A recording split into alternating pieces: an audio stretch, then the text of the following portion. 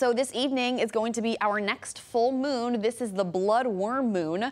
We call the March full moon the worm moon because this is the time of year that the ground is thawing and worms are starting to come back up from the surface. And it's also being called the blood moon because we're going to be dealing with a lunar eclipse into the very early morning hours of your Friday.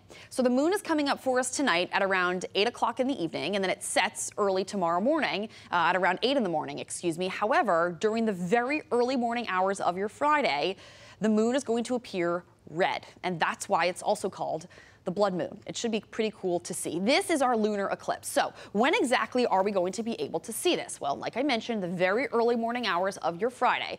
We will bring in the Earth, we will bring in the sun, we will bring in the moon to our studio. And again, for explanatory purposes, this is not drawn to scale. So when can you expect this to happen? Well, the partial eclipse will begin just after 1 a.m. Friday morning. Set your alarm for this. We'll start to see that red hue across portions of the moon. The total eclipse will begin just before 2:30 in the morning. The moon is going to appear red completely. It will be brightest, the maximum eclipse, just before 3 o'clock.